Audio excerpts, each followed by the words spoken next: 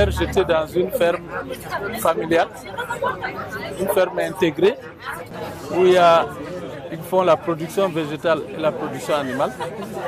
Ce qui m'a le plus intéressé, c'est le fait que la ferme ne vise pas seulement le profit, mais il est utile aussi pour la population dans la localité. Parce que les femmes et les jeunes viennent travailler dans l'exploitation et ils amènent leurs semences pour produire des pépinières et retourner dans les exploitations. Ça m'a beaucoup plu. La limite que j'ai trouvée à cette exploitation, c'est qu'elle a beaucoup de potentiel qu'elle n'exploite pas.